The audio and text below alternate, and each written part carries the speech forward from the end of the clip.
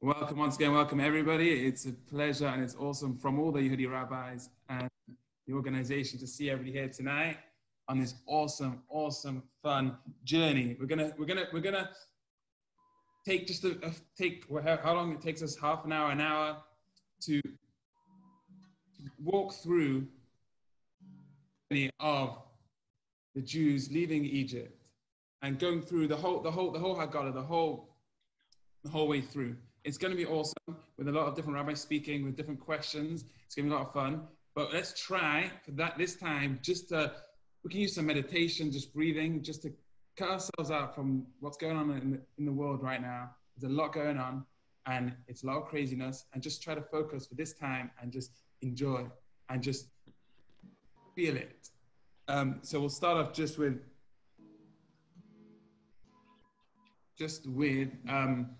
I guess, why do we focus on the past? Jacob, we still ask the question. In NASA, there was a lot of excitement. They're about to go on a mission that's never been done in history. We're talking about they're about to go to a planet which was hundreds and hundreds of years away. So there's only one way to do it, was to get together a few couples, go on, create this rocket ship which had everything it needed to last for hundreds of years, and get a few volunteers to go on this rocket ship and live a life from year to year, from generation to generation, to finally they reach this planet which they want to go and see. So they start off, they've got the mission, they've got the passion, they've got the excitement, they're ready to go. They will get in, and first few years, 10 years, 20 years, doing great, and they have children on there, and the children start growing old, and the children start marrying their children, and it's going amazing. And the grandchildren are sitting on the grandparents' lap, and they're telling them about the grass and the mountains and the awesomeness of the world they had below, all about it. They didn't see it, but they're telling them all about it, how amazing it was. And then, as years go on, the grandparents start passing away, and the other grandchildren are growing up, and they're getting married now. But now there's nobody on the rocket ship which saw the earth. So now everything's okay. The passion's not as much there. The excitement's not there all the time. So they start, messing around with some controls, trying to try some different flavors, some different actions, some faster, some slower, which is awesome, great. But they realize that things are not going the way it's going. So now they're stuck. Start getting nervous. So they decide they're going to call a meeting. They get everybody together, they call a meeting, and they all sit down, and they all start repeating what their grandfather told them when sitting on their laps. What they all started going over about the world that is down below, and about this mission, about going to this awesome planet, and what they're going to accomplish. Suddenly, they felt in the room this excitement, and this passion, and this energy to keep on, and to do the right thing, and go back on the right path, and just try to focus on what they're heading for. So, yes, none of us were in Egypt. None of us left. We didn't see that awesomeness of God taking us out through splitting the sea. All that greatness, we didn't see it. But our great-great-great-grandparents, they did.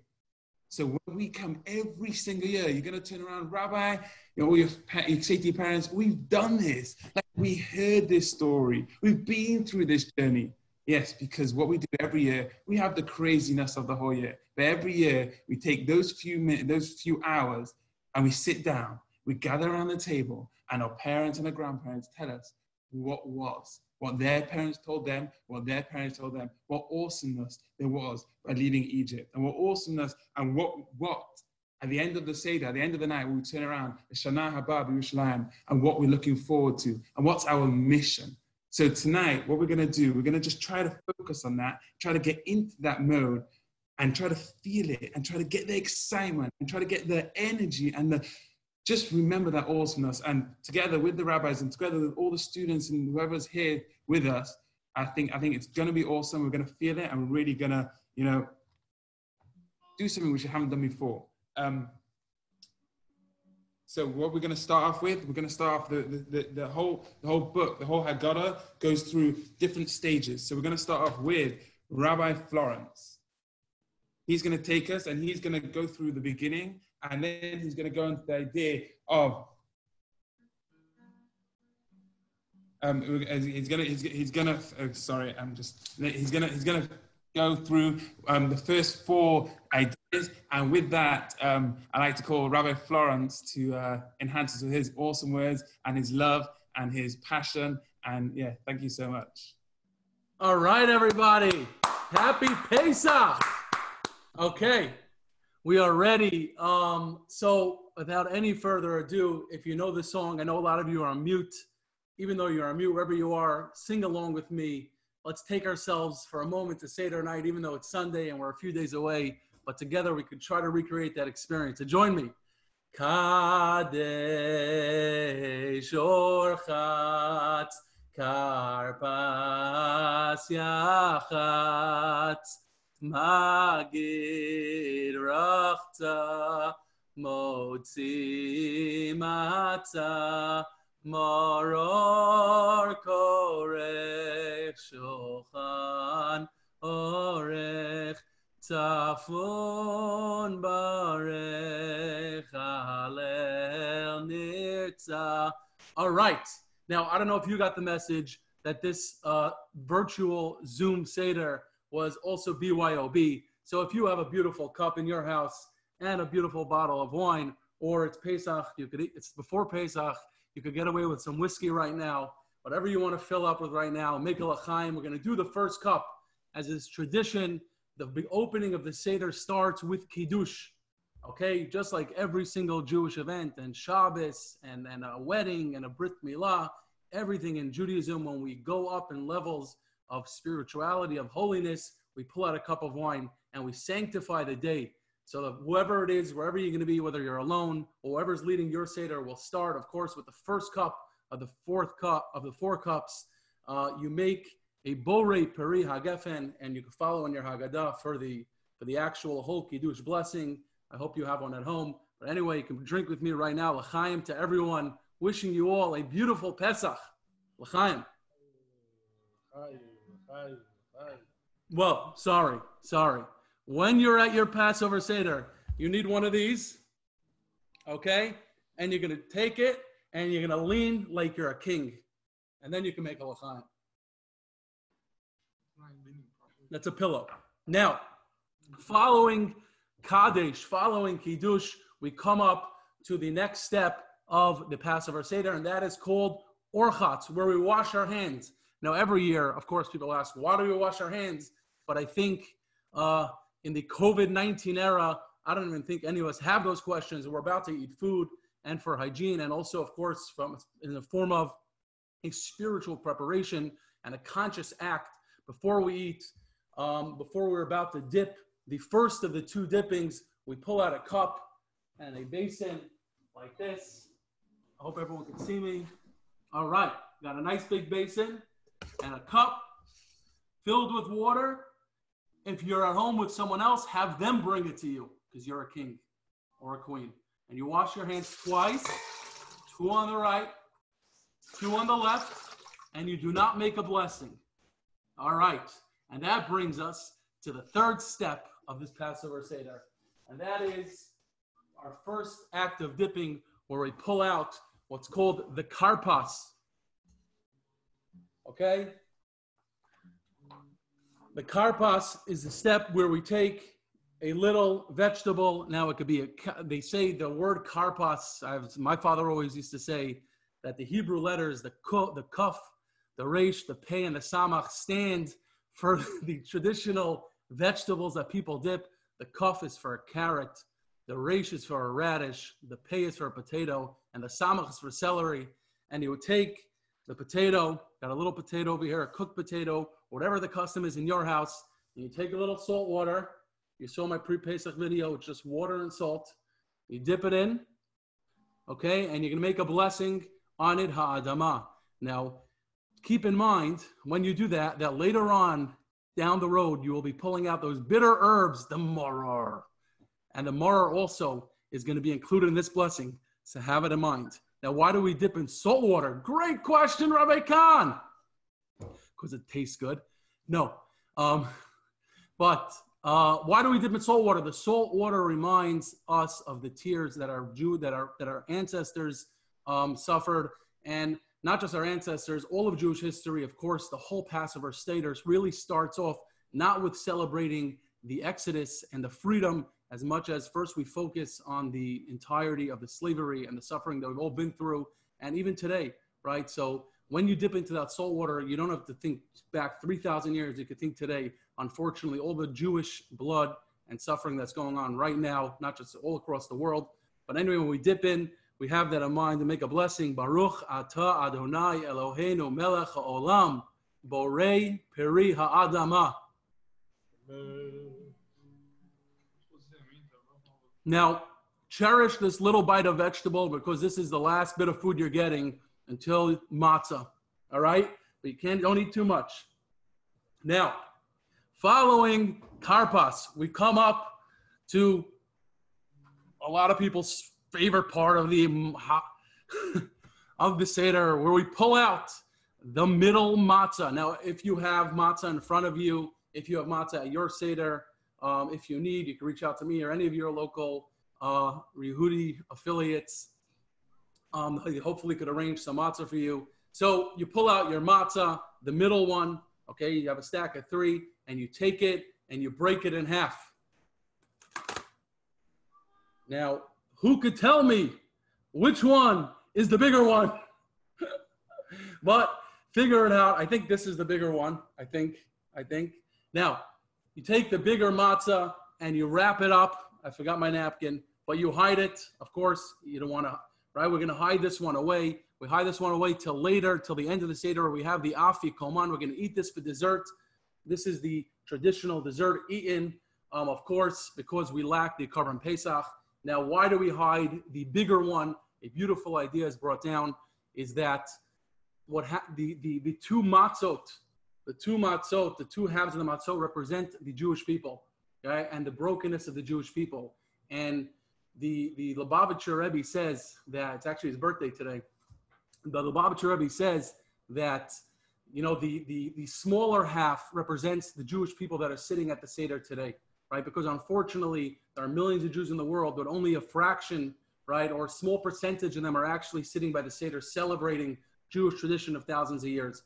And we go through this journey together, and slowly through the Passover Seder and our work and our input into this, hopefully it will create an awareness and inspiration that it will lead to the day when the Jewish people, when we could find our other half, so to speak, our bigger half, the rest of the Jewish people, where we could reunite as one matzah, okay, as one nation, ultimately in Jerusalem this year, as we say, Lashana Haba B'Yerushalayim, but this year, fine, so you put away the bigger half for later for the Afikoman. The smaller half will go later when you make the blessing on the mitzvah of Matzah. Okay. Sweet chumping. Now, following the Yachatz, that is the 4th step of the thing, we come to the main event, and that is Magid. That is the retelling, and that is the mitzvah of the night, and that is the point of the night. The entire point of the night of Passover and the entire point of the whole Seder is to give over the Jewish story. Jewish history is not something we read on Wikipedia, not something we learned about in school. It's something that's passed down parent to child, teacher to student for all generations, and that is what we're doing. We're sitting and giving over that story.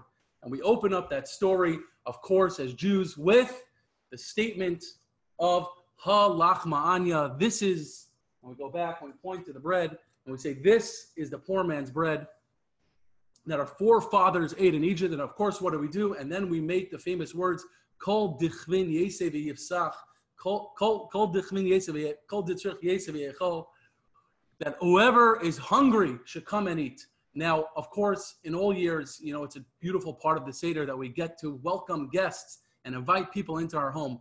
Unfortunately, today, right? And the question then is, usually we're saying this at the Seder, where it's too late to invite guests. If you didn't invite them till now, they're not coming. So who are you saying that message to? And I think all the more so this year, that question really rings loud, is because you might be doing this alone. So who are you inviting?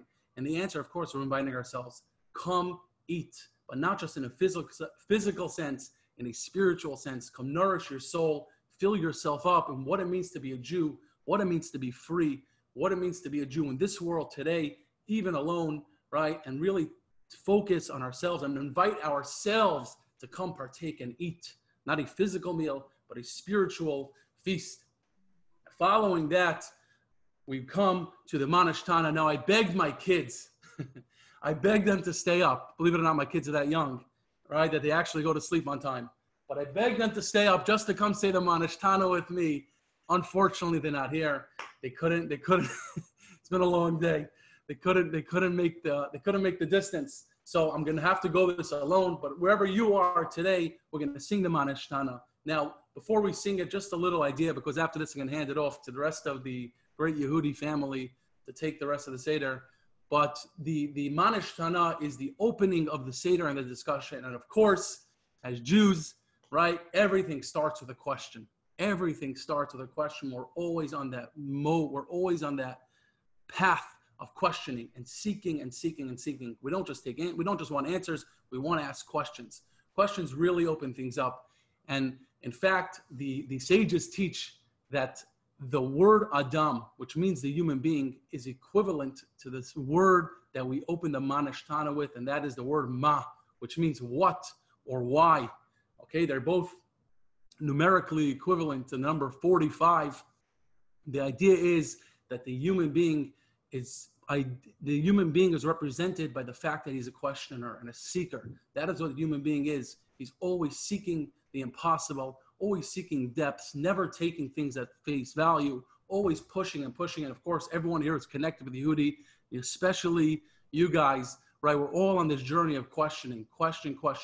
That is who the person is. And of course, that is tradition. We open up with questions, okay? Now, of course, the standard questions we have, we'll sing in a minute, but it's really a moment. It's really a moment, as a lot of the Hasidic masters have done over the years, is not just to sit and ask the 4 questions and then go to the answers.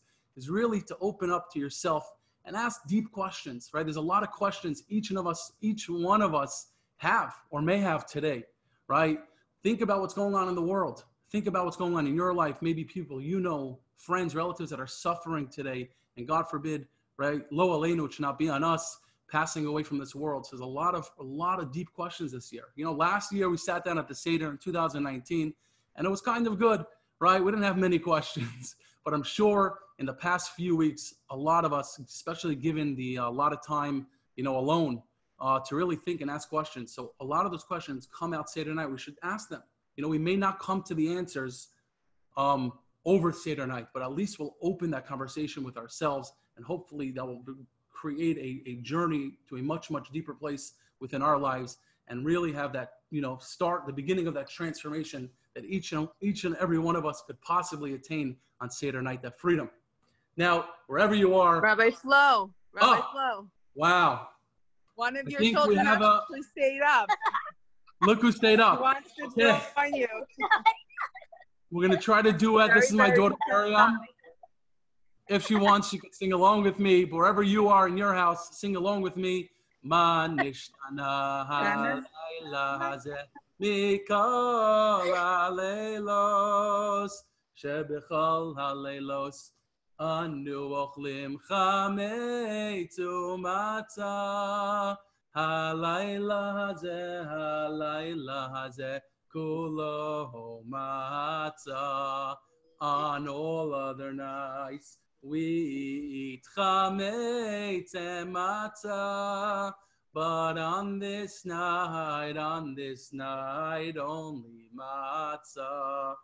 On all other nights we eat all different vegetables, but on this night we eat Marror. On all other nights we don't dip, not even one time, but on this night we dip twice. On all other nights we eat sitting or reclining. On all other nights, we eat sitting and reclining. But on this night, only reclining. Thank you very much. And we carry on. Thank you, Rabbi Florence. Awesomeness, the love, and awesome. So just a quick recap, Rabbi Florence. Thank you so much. The idea of two half represents the Jewish people. With all you guys here tonight, we're gonna bring everybody together once and for all. Everybody together, and the idea of who we're inviting. We're inviting ourselves, and we're gonna look into ourselves. We're gonna focus on ourselves and make ourselves big. You know, dream big. And the idea of everything, you know, the idea of YEHUDI, the name YEHUDI, what does it mean? Everybody asks, what does YEHUDI mean? YEHUDI means, number one, a Jew, but YEHUDI means about knowledge. Like Rabbi Flo said, it's all about asking questions. What YEHUDI represent, all us rabbis, there's nothing besides the idea of knowledge, about knowing. Ask the questions. We all are here for the questions. Ask, and all we want from any student, from anybody, is just to know more, just to learn more. So awesome. Thank you so much, Rabbi Florence. And we're going to go to our next legend, Rabbi Khan is about to take us through the next journey. We're going to start with Avodah Mayinu. We're going to go, and he's going to go on to the four sons. He's going to go on the idea of the four sons. Hey, thank you. Welcome. Thank you so much, Rabbi Khan. Looking forward to hearing your awesome words. And behind the incredible Rabbi Flo. I don't have as much heart, but we'll do our best. Okay, so we're in the Passover now. We're talking about Avodah Mayinu. So Avodah Mayinu, how does that answer the question? So we're asking questions, as he points out. Tonight is focused on questions. The curious spirit. We're never supposed to get old. We're supposed to continuously ask questions. My son, if I tell him a story, what? How, why? No. Let me, who, when did he say? Children ask questions. That youthful spirit, we should grow old, but never get old. So this is an important aspect about life. Always ask questions. The curious spirit is the Jewish one. We cherish the questions. My Rebbe always told me, he said, a good question never killed anyone, but a bad answer did. Keep asking questions. It's important to keep asking questions. Questions is the path that got us to the moon. We get us everywhere in life. So we're asking Avodah Mayinu. So now we say, and this house somehow answers questions. It says that we were slaves in Egypt. And the Almighty took us out with an outstretched arm, and he pulled us out of the people. He took us out. And if he wouldn't have taken us out, we would still be slaves. Would we still be slaves? Would we still be slaves? The message is clear. He wants each and every one of us. He knew we were coming. The omnipresent, he knows all. He wanted to take us out. He took us out. Me and you. He took us all out. Even if you are wise, it's interesting. In Judaism, we don't call anyone wise. If you know somebody, he's called a Talmud Chacham. Talmud means an analyzer of wisdom. We don't call him wise. He's still analyzing. He's a Talmud. He's still a student of wisdom. When you're continuously questioning, you're analyzing. So even if you're wise, what perspective and in our experience you should discuss the verses of the Torah, and still is our duty to talk about the Exodus of Egypt at length, as much as we can. The more we can discuss, the more praiseworthy it is. So Avodah Mayinu, when you're a slave, you can't ask questions. The answer is that we were slaves. We're free now. You can ask questions. Why do we dip twice? Why is this night different? It answers the question, once we were slaves, now you're free. The reason you can ask Manishtana is because tonight is different. Okay, so we're Rabbi Khan, sorry to interrupt. We missed the question before. Who wrote the Haggadah? That was one of the Haggadah. The Haggadah is a collection of two models of Shmuel and Rav. But the actual text that we have is the collective consciousness of the Jewish people. There was not one particular author that wrote the Haggadah, which is very unique. Something that we should.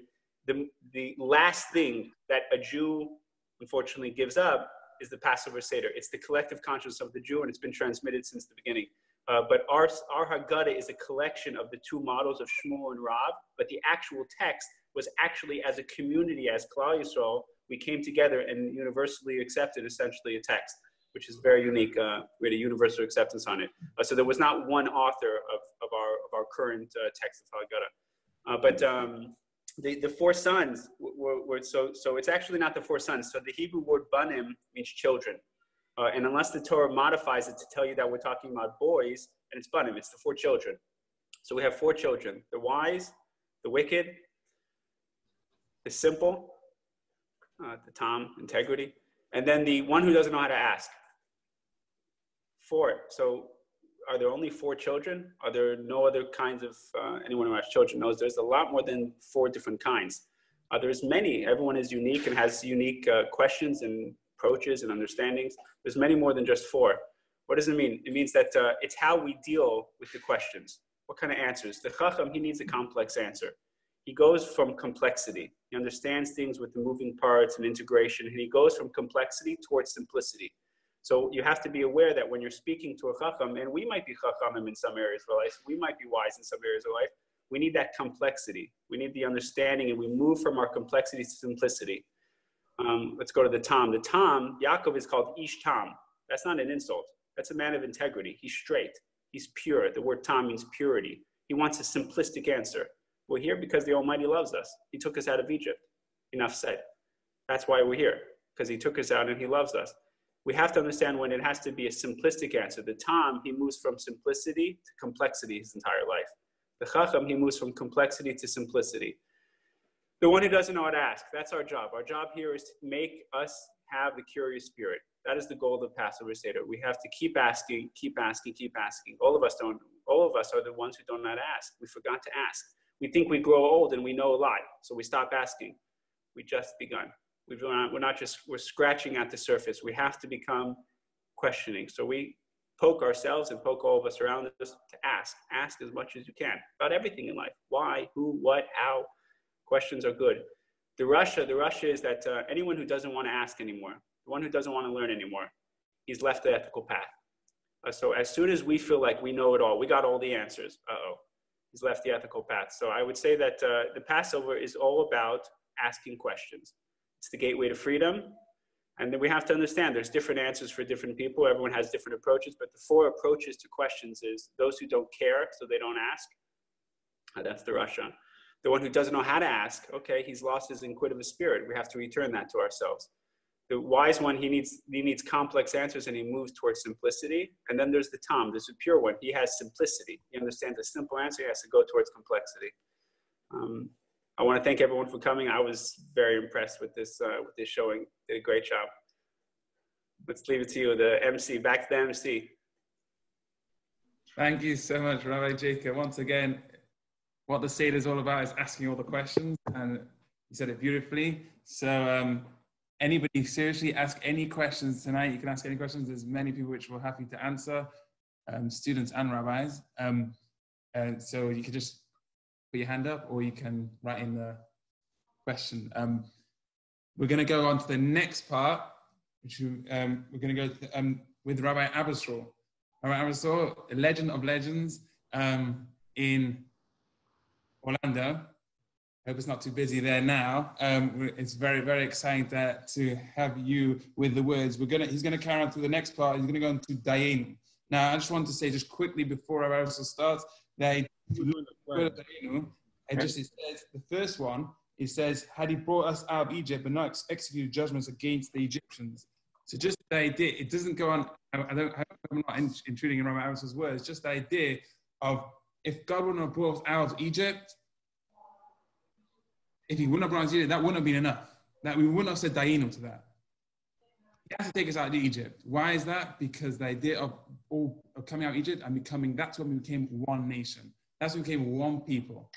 So that's when we're all together, and we keep coming together through our Zoom meeting, through our events, through our YEHUDI as an organization, and through the whole Jewish people as the people. So I just wanted to say, I want to just start off with that, and I would like to invite Rabbi Abasrol to lead us on the next part of the Seder. Thank you so much, Rabbi Abenson. I'm just going to hand it off, if you don't mind, first to Rabbi Platzker, because I'm prepping. I'm enamored by the showing and everybody and the beautiful Torah that's being shared by everyone here, and the wonderful questions coming on Facebook and coming on Zoom. So I'm gonna hand it to Rabbi Platzker. This is one thing about YEHUDI, we have each other's back, so I just need 2 more minutes to prep. Rabbi Platzker, if you can take it away. I would love to. What an honor. Wow.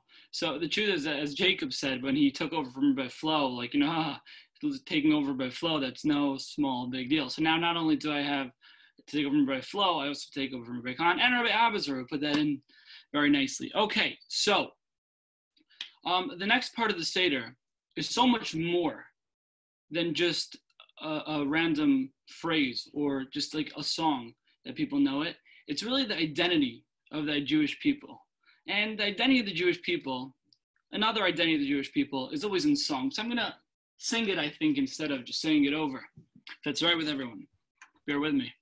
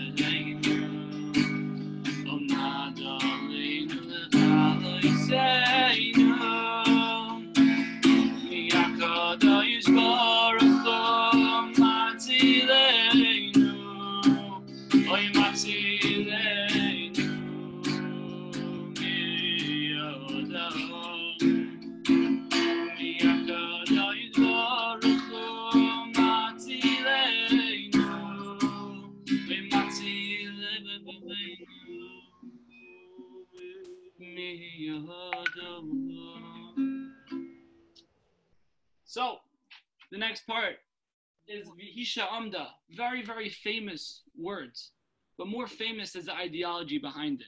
Vihisha Amda Laveseinu Velanu, he who stood by us, our forefathers and us. Shalai Echa Bilvad Amad Alinu L'Chaleseinu.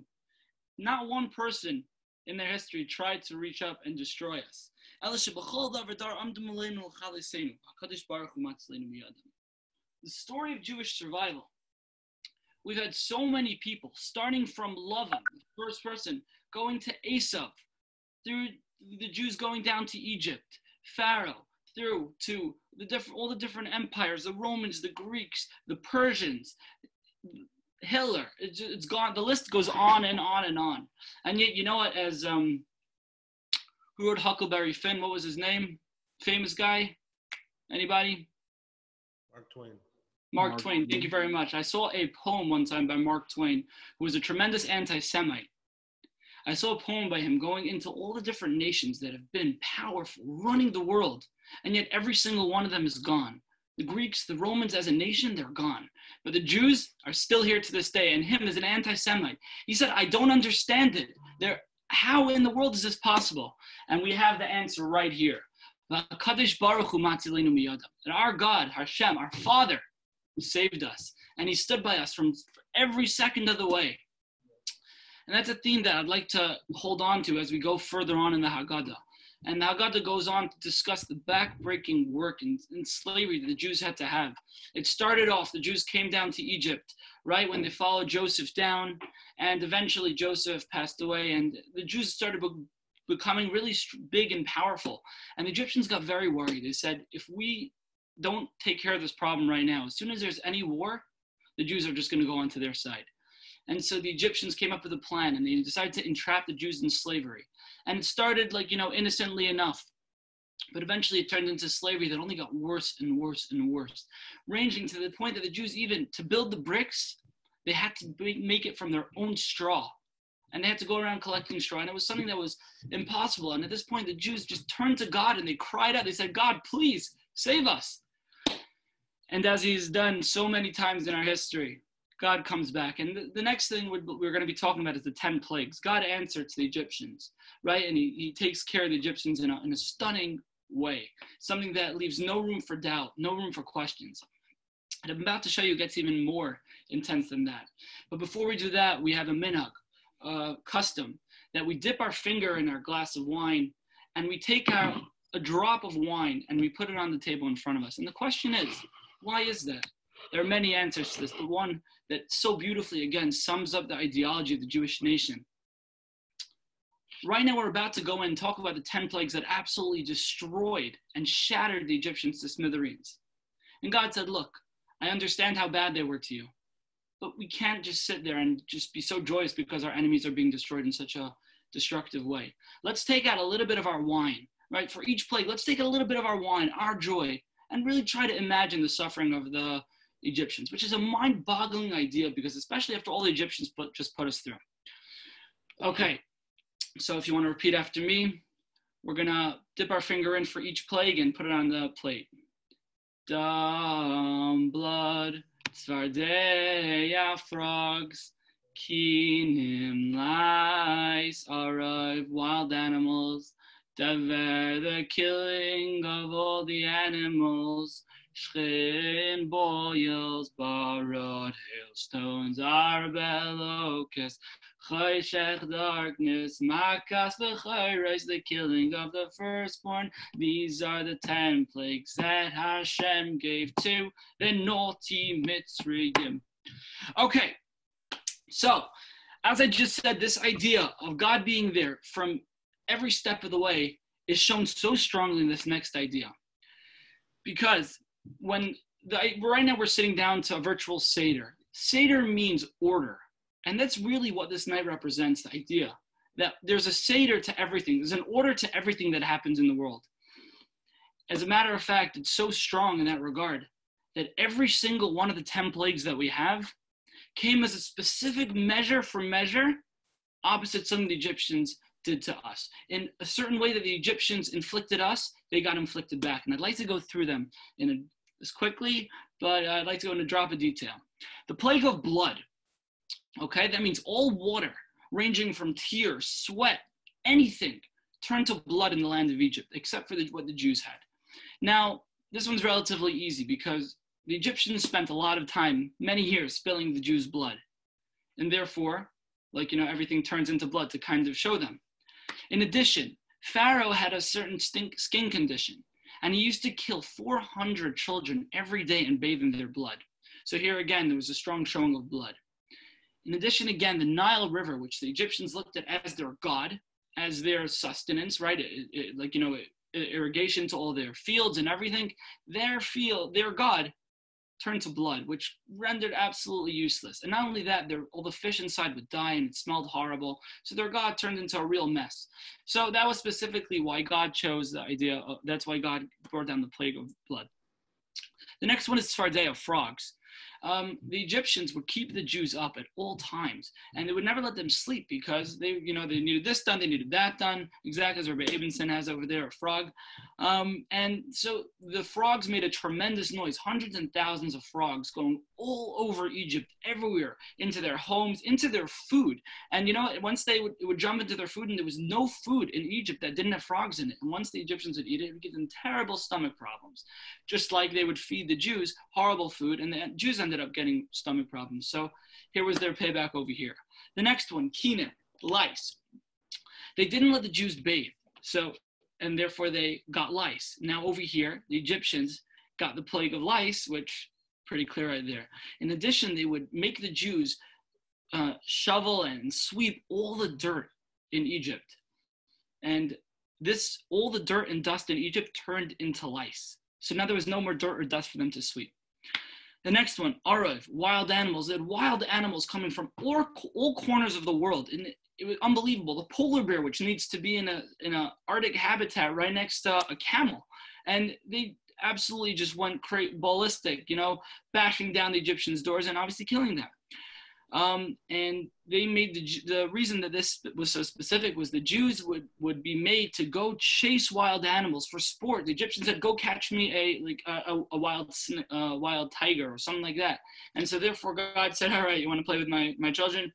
Here's wild animals right back at you." The next one, Dever, which was pestilence, all the animals that they had dying.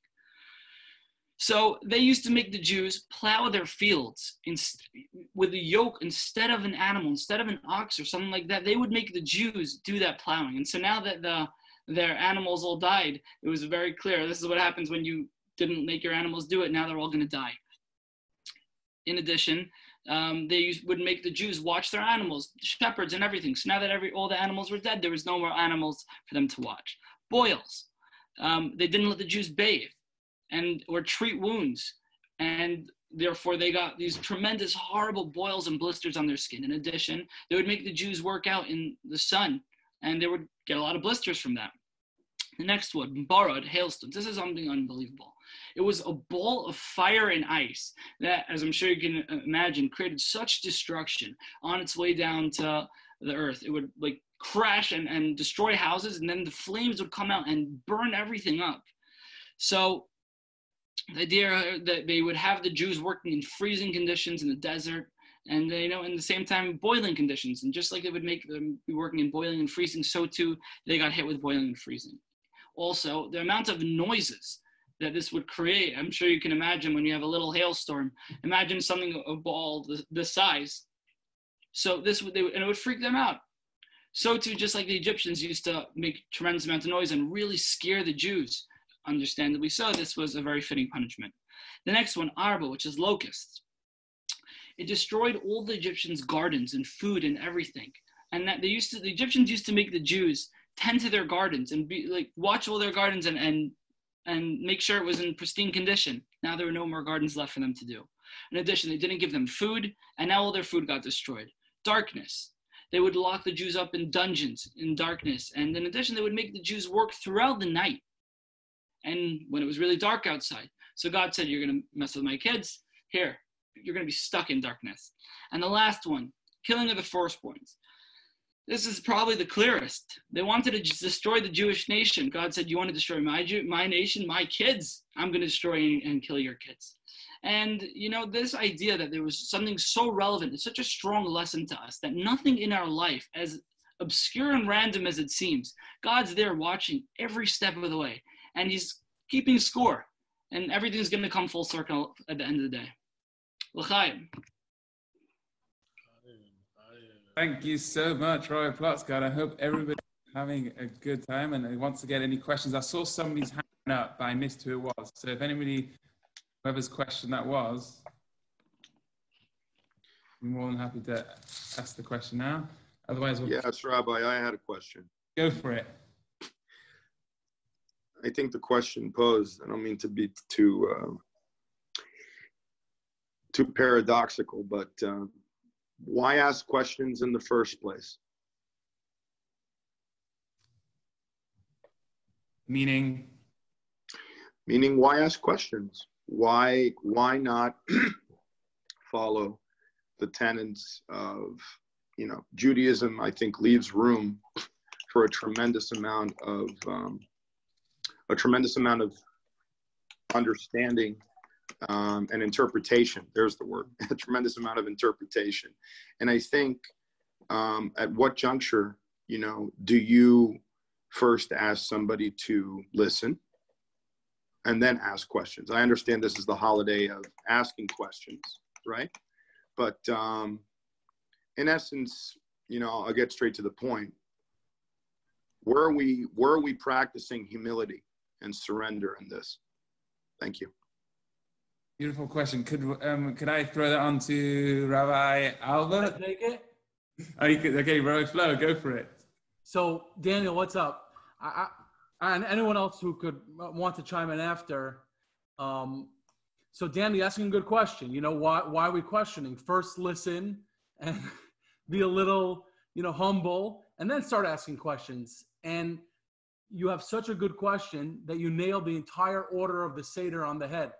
Because, in fact, the questions don't start at the beginning. We go through a good 4 or 5 steps before we get to the questions. Because one of the big questions is, why don't we ask the questions before the Seder? Start explaining what we're about to do, and then, meaning ask the questions, explain what we're going to do, and then do it, and then proceed to start making kiddush and washing our hands and doing everything. And like you said, on a certain level, before we start asking questions, we first got to get involved. You have to be in the game already. You're ready with a certain level of humility. We do the kiddush, we break the matzah, we dip the potato, and now once we're in and we humbled ourselves on that level, now we're ready to start asking questions. First we were students, and now we start to ask. And anyone else who wants to get out also. Thank you so much, Rabbi Flo. Awesome. So the idea is when we're not supposed to wait till we're like very old to ask questions. We're supposed to, as we're learning, as we're going on. Well, I think what Daniel's bothered by is like, it's a little like sometimes people walk in, they have no idea what's going on, and they just start throwing questions out, questioning everything they see.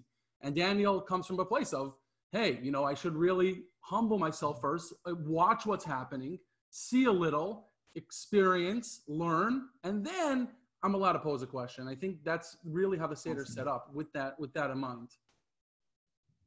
I think another thing that might help Daniel is that, Daniel, it's an important question. Why ask why? Let's surrender and be humble.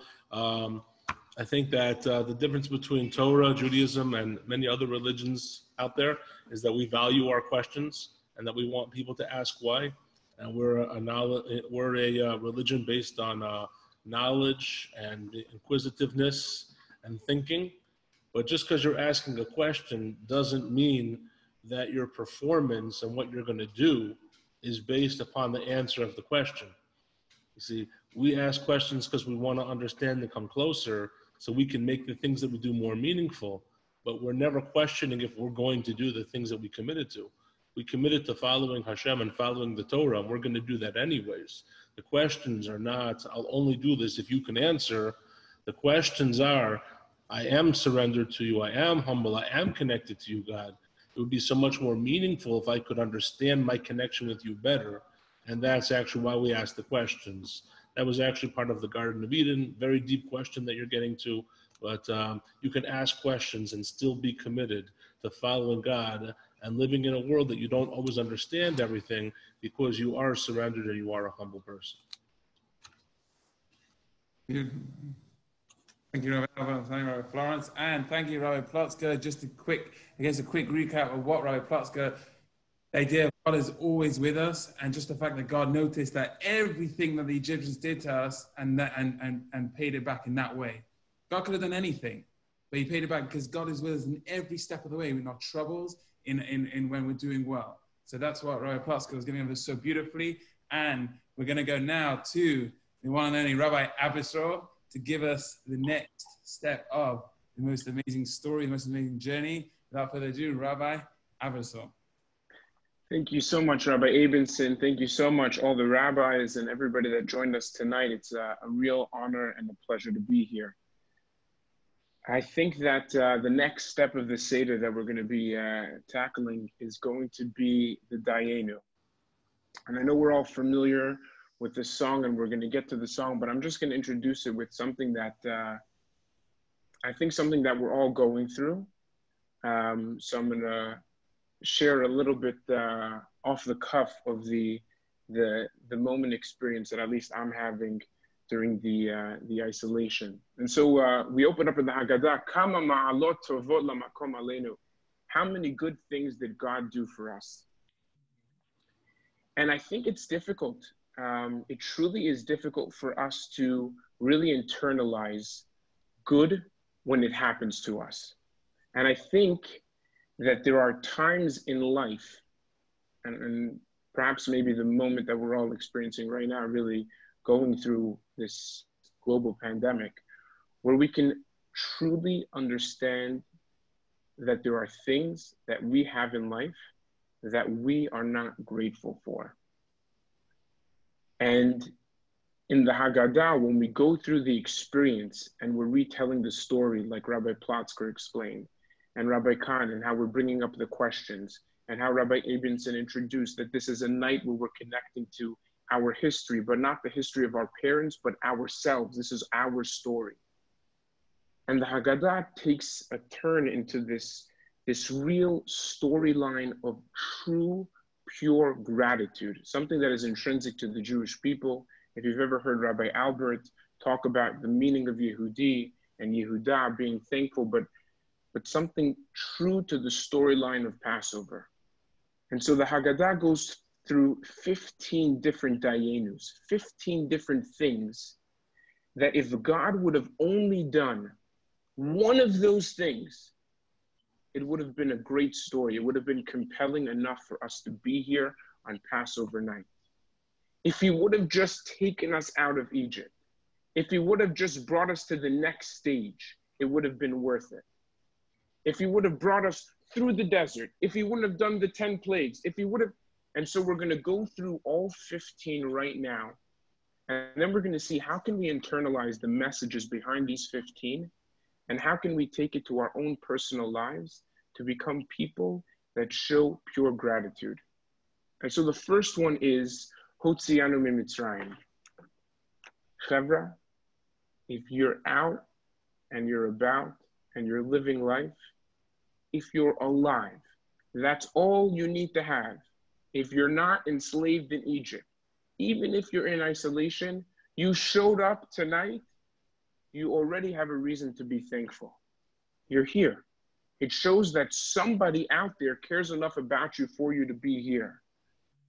Number two, God took us out of Egypt. That would have been great. Just take us out. You didn't have to do anything to the Egyptians. You didn't have to show them how much you care about us. Just take us out of Egypt. What is number two? Is that he said, no, you're my kinder, you're my kids. I can't have somebody push you around on the playground and not tell them, hey, you're messing with my children. And so God says, I'm going to take care of the Jewish people. I'm going to throw on the place. I'm going to show the world that I care about you like you're my children. And so the Jewish people, Seder night, we say, well, if you would have just done those two things, it would have been compelling enough for me to be sitting here right now, 3,500 years later. And then it says, well, if you didn't have to destroy the idols that the non-Jewish people, that the Egyptians were worshiping, we didn't have to see that. Our own Exodus story could have happened without that. God says, no, you're my children. I know that maybe you messed up a little bit along the lines when you were in Egypt. I want to tell you, not only am I getting rid of the people that pushed you on the playground, I'm getting rid of the people that told you that they were family also.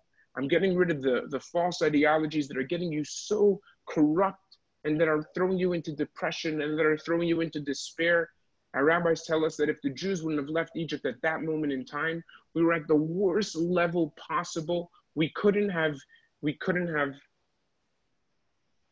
sorry, can everybody hear me? Oh, I'm sorry. Yes. I thought you said you couldn't hear me. My apologies, Rabbi Albert.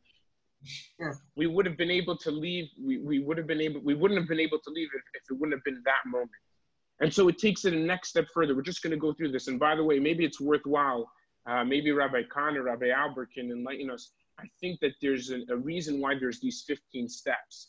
And our rabbis actually teach us an important lesson, is that these 15 steps of gratitude are so crucial that they're the reason why in the temple, in the Holy of Holies, leading up from the beginning section of the courtyard, into the Holy of Holies was 15 steps. King David, when he composed Psalms, he had these Shir HaMa'alot. He had these 15 Psalms that were these steps. And so there's these steps of gratitude. So we're here. He takes care of us. He wants us to feel like his children. Well, he also wants us to be in a relationship with him and nobody else. What does he do? He does it in a miraculous way. He doesn't just say, okay, leave. No. My children, when they walk out, the mic drops. There's an entire episode. There's a leaving. There's a 10 plagues. Again, showing endearment, showing caring, showing how much God cares for us. And so at the Seder, we would be completely wrong to walk through this entire night and just say, wow, look at all these miraculous things that happened to me and to my people. But not to be thankful, not to understand, none of those things had to happen. The only thing that needed to happen for us to be here tonight is for us to have been set free, period. No splitting of the sea, no 10 plagues, no 40 years in the desert. And so we continue moving forward. And so we're thankful that he split the Red Sea, but how does he split the Red Sea? God splits the Red Sea, but when the Jewish people walk through, they walk through on dry land. The journey that is a miracle that you're even able to take place in is actually a peaceful journey. You're walking on dry land. Miracle, fantastic. God showing his endearment, again, how much he cares. And so we have to be thankful. All the way up to, he takes us 40 years into the desert with giving us protection and care, leading us up into Israel. But he gives us the manna. Imagine this. You have something you can eat, and it sustains you fully. It gives you life. It gives you everything you need to exist. Right? It could have been we had to fight for our food. Every day we would walk out, and God would send manna, and we would have something to eat. It sounds so esoteric, it sounds so out there that it's hard for us to relate to, but just imagine in your own life all the things that we have that keep us going, that we are not grateful for, that right now the entire world is actually experiencing. And then, of course, Shabbat. Just can't wait for Shabbos. God gives the Jewish people Shabbos. You know what Shabbos means? It means he says, I want you to be able to contemplate without having to spend one moment working. You know, people are going through a crisis right now. I've read many, many articles, and you can ask anybody. I don't really read these articles too often, but I've been looking at the Wall Street Journal and the New York Times and just all these things online. And I'm seeing all these publications. Work-life balance. How do you have a work-life balance when you live at home and you work from home? And all of a sudden, the entire world looks at a small group of people that say, what do you mean? On Friday night, there's Shabbat. I look back at everything I've done, and I look to the future, and I'm content in the present. How could that possibly be something that you don't live with? And so all these things that we have every day, taking us through Shabbat, if you would have brought us to Mount Sinai, you know what it is to go to Mount Sinai? Even if we didn't get the Torah, imagine this, we're saying, thank you, God, for bringing us to Mount Sinai. Even if we didn't get the Torah, who would we be? Just being able to be there at that moment in time and having that opportunity gives us enough of a deep connection to true knowledge that even, so to speak, if God didn't give us the Torah, it would have been enough. Taking us into the Holy Land, giving us the temple, and so on and so forth. But I really want to take this home, guys, and I'm going to just spend another couple of seconds on this. And it's important because we're all going through this together. And if we don't drive this home, we're going to miss the important part of this Seder night, which, like Rabbi Abinson so beautifully said, this is the epicenter of Jewish people. This is the night that has never been forsaken. This is the story not of our people, but this is your story. Think about this for a moment. The world is suffering from COVID-19. The economy's crashed. People are unsure what they're going to be doing. But the Jewish people say, hey, I'm thankful for what I have. I am thankful for what I have. I want to tell you 3 stories, 3 short stories. I'm not going to mention the rabbi, but one of the rabbis on this team, on the YEHUDI team, a certain rabbi, you all know him, he's got a big smile. His father was not well. I'm not sure if it was because of this pandemic or it was for another reason. I'm not going to say his name unless he gives me permission. His father was unwell. Friday, his father comes home from the hospital. People are cheering. They're excited. They're thrilled. They're so happy that his father is back home. People outside, you can see the video, outside of their homes, keeping to social distancing, are cheering. Thank God. They're so happy that this person is coming home, that his father's on his way home. Rabbi Florence gave me permission. It was his father, and it was because of COVID-19. But what does a Jewish mother, what does a Jewish wife say? I'm thankful. My husband is home. He's alive and he's well and he's recovering. What does a Jewish mother and wife say?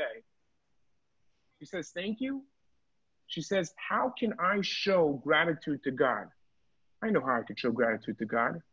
This year, Passover, for the first time in Jewish history, even through the Holocaust, at the very least, Jews were still together. Whether or not they were able to celebrate Passover, they were together. For the first time in Jewish history, Jews are apart. You can live 3 doors down from someone else, but you can't experience the holiday with them. My sister lives 2 blocks from my parents that are nearing 70, and they should live to 120 with health. And they can't celebrate Passover together. They have to keep it separately. You know what Rabbi Florence's mom says?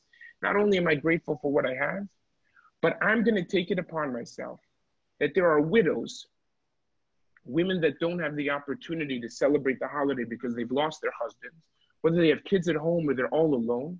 And I'm going to take it on myself 3 days before Passover in a global pandemic where you can't get bare necessities to cook a Passover Seder meal for 80 widows in her neighborhood.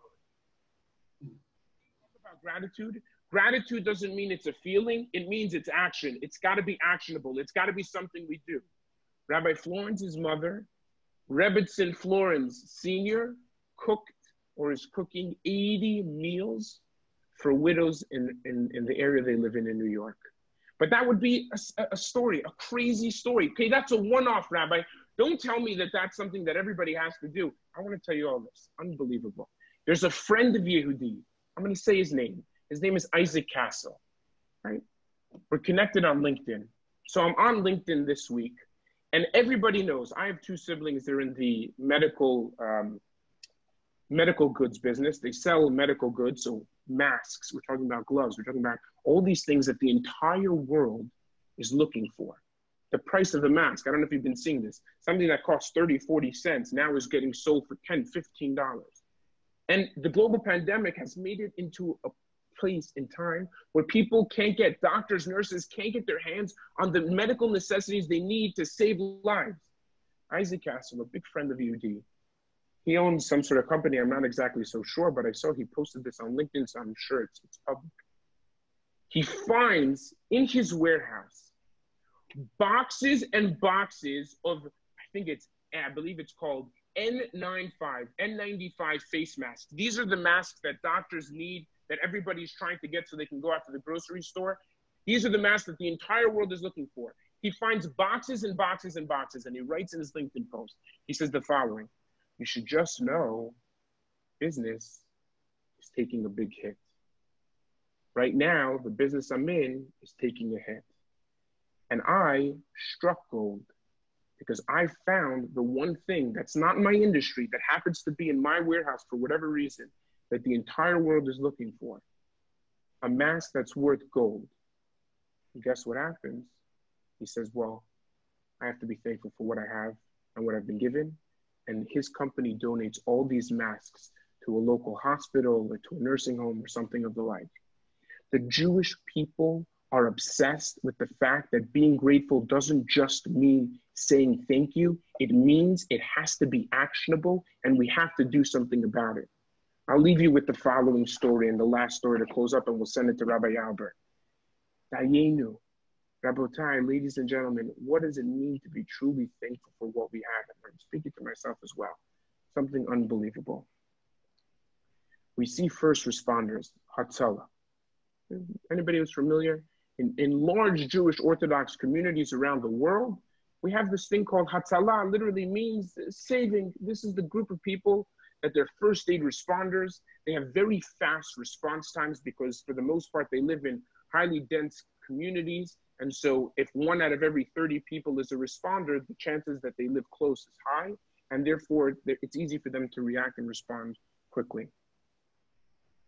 I saw a post go out online, and somebody was sending it to me, that there are a group of guys in Lakewood, New Jersey, that have lost, just think about this for a second, their entire livelihood due to the global pandemic, and they're still taking calls day in and day out, volunteer to be first aid responders for people in their community that need to make it to a hospital, that need to get checked out, that may be in too dire of a situation that they can't even go into a hospital.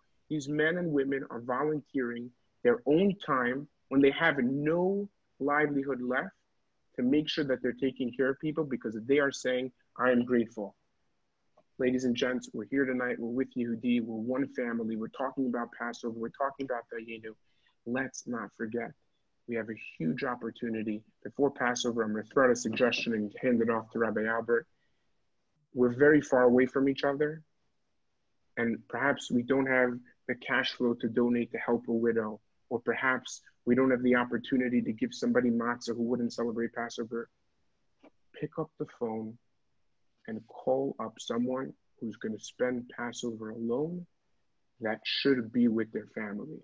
And if you want a list, at Hillel in UCF, Aaron Weil has a list of people in an old age home locally in Orlando that need a phone call because they're spending Passover in their room, isolated alone, and they're 80 and 90 years old, and they would love to just talk to a student.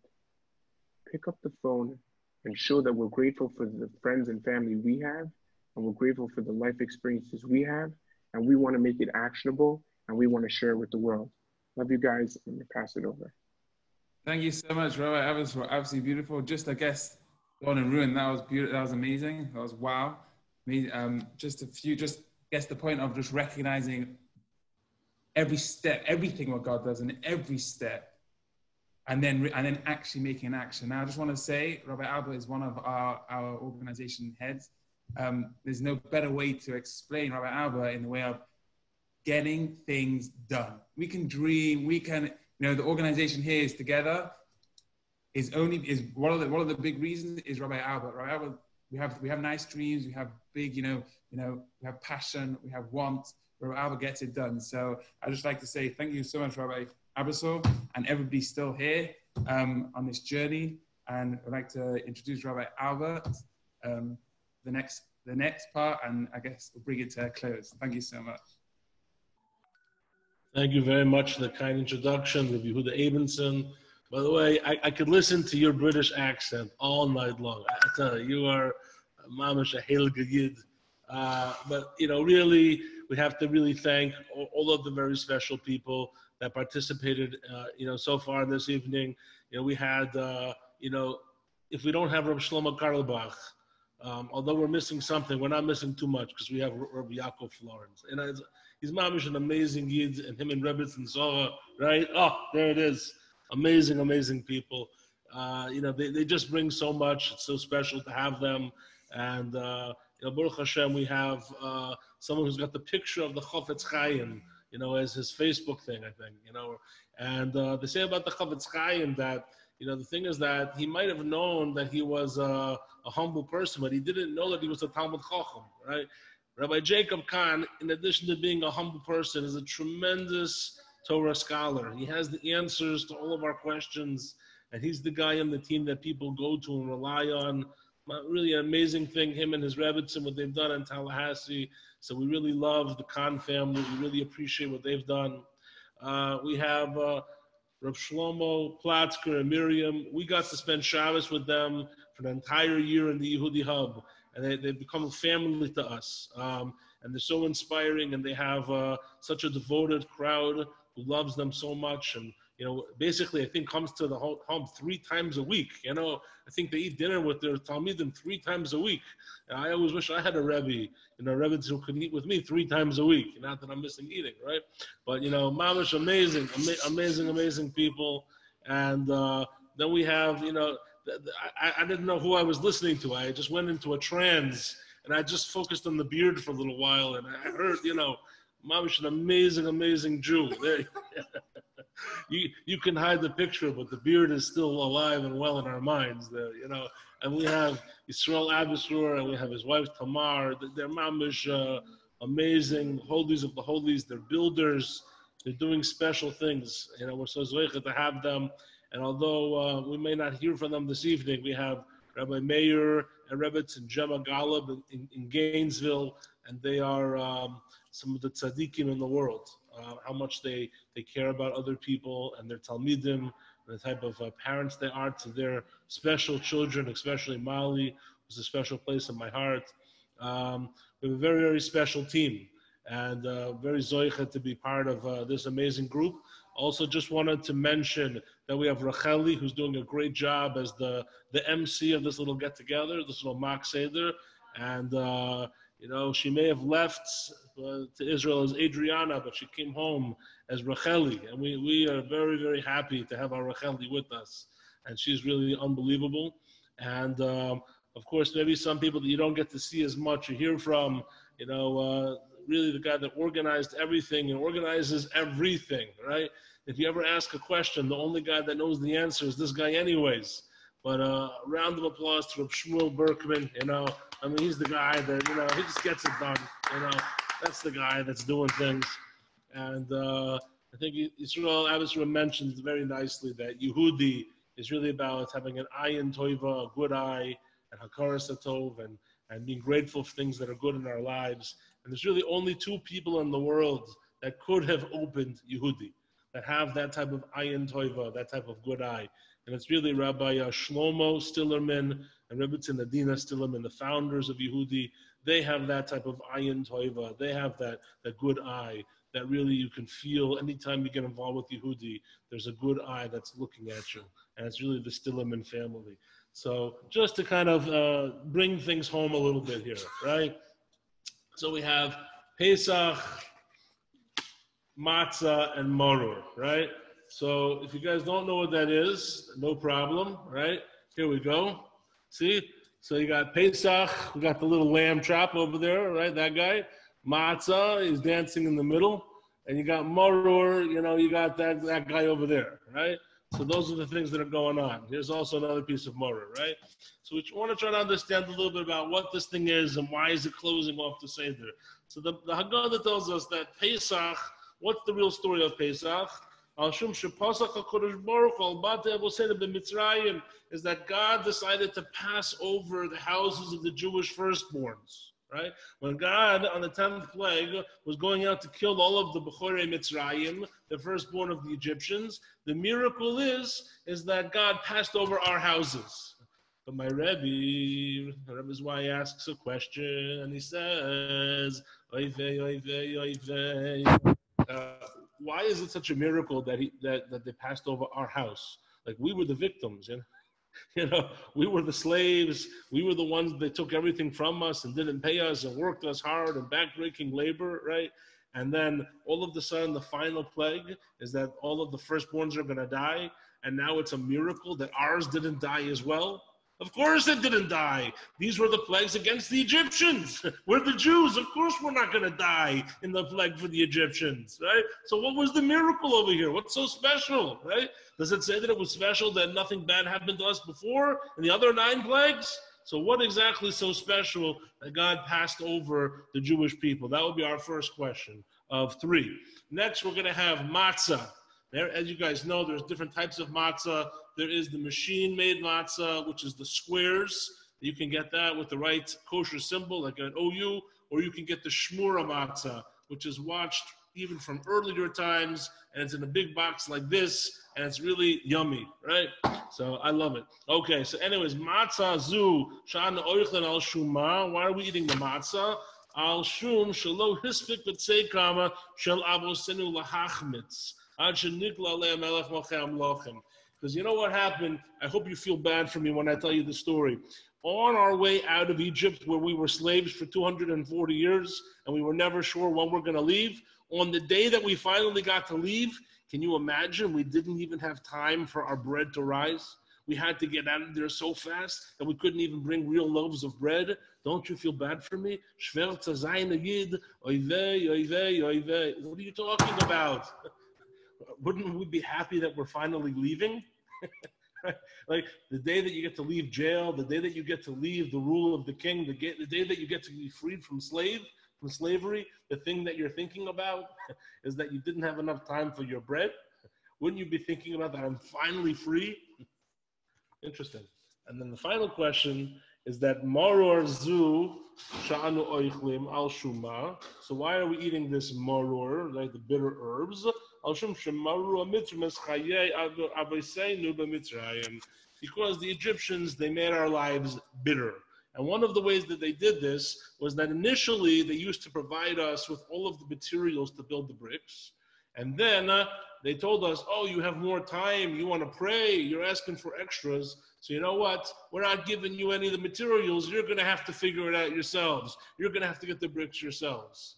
And this is actually when we started to really feel the pain and the suffering. This is when all of the pain happened. And I guess it's interesting, what exactly is the pain of Marror? So our questions are, number 1, when it comes to Pesach, why is it a miracle that our children were not included in the plague? Number 2, Matzah, is that why shouldn't we focus on leaving instead of that we didn't have bread? And number 3 is that Marror, what exactly was the pain that the Egyptians caused us? So I think all of these things could be answered by a cute little story that was told to me a little while back.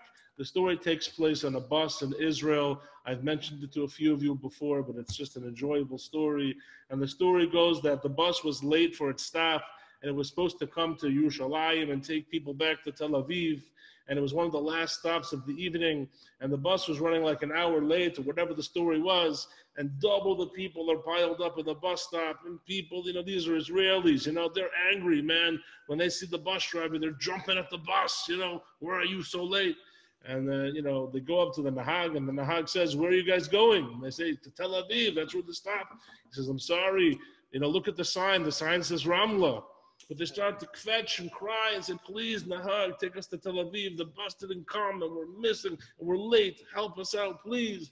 And the Nahag says, you can't read anything? He says, it says Ramla, and that's where we're going. And they, please do us a favor. Please, you got to help us. We have no other way home. Finally, the Nahag says, you know something? He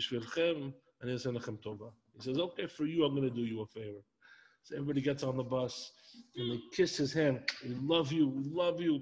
And they bless him. You are the best, nicest, kindest person in the world. And they love this guy.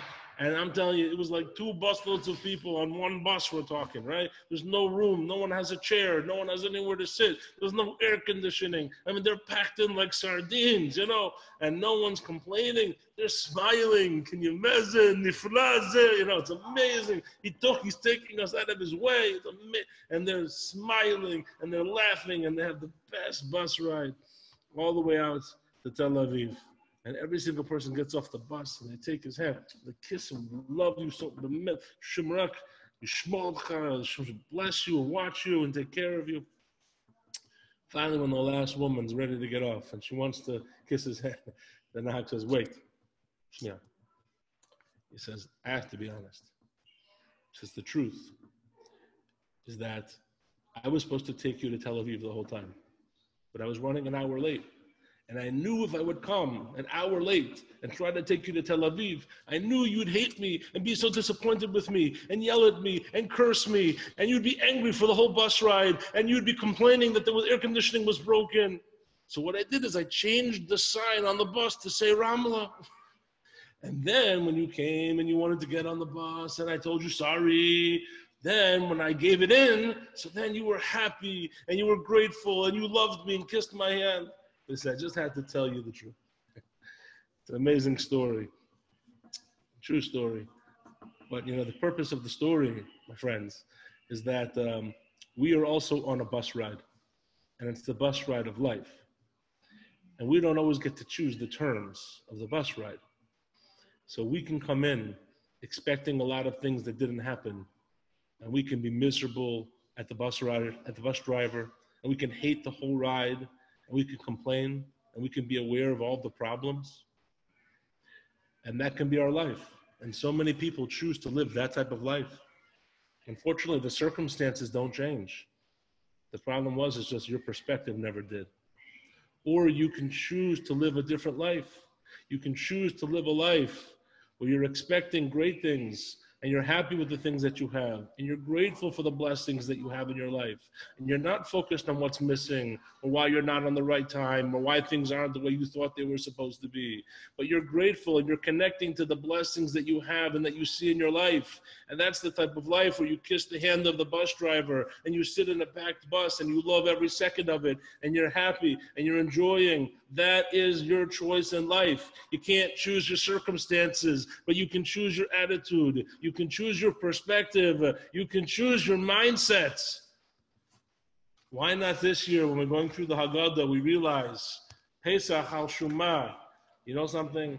We could have decided to be Egyptian and have an Egyptian identity, or we could chose to be proud to be a Jew. And even though being a Jew didn't mean all that much back then, we had to take the blood of the Egyptian God and put it on the doorposts. We had to choose, who are we? What is our perspective? What are we proud of? Do we want to be Egyptian? Do we want to have all the values?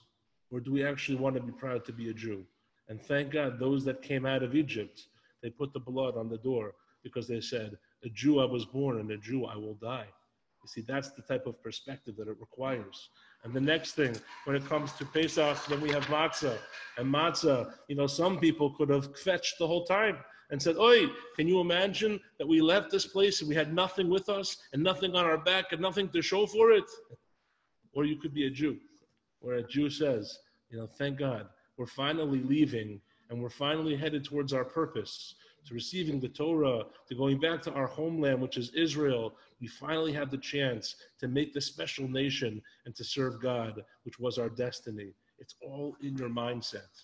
And the final thing is Marror, is that even in the Marror, it's amazing that they had to work hard before, but then all of a sudden, when they took away the ingredients and they made us build the bricks as well, for some people that was too much. I used to at least have the ingredients. Now I don't even have that. What do I have? But a Jew is able to adapt to the circumstances. A Jew doesn't look at what we don't have. A Jew connects to what we do have. And then they were able to pray to God and open up their hearts until eventually God was going to take us out of the difficult life that we had in Mitzrayim.